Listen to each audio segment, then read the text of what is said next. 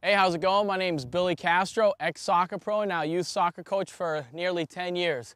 We're gonna go over how to do a rainbow kick. This is a very, very difficult move to perform in a game. But if you're outside and you're messing around and you wanna learn how to do something fun, this is one of the best tricks out there. This is a Pele Maradona type trick.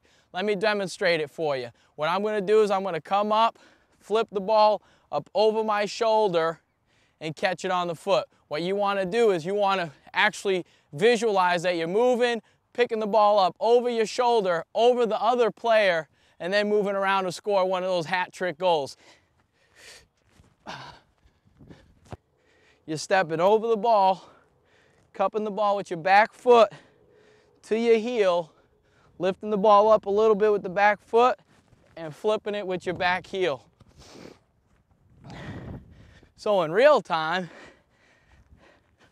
there it is. All right, that was fun. And that's how you do a rainbow kick.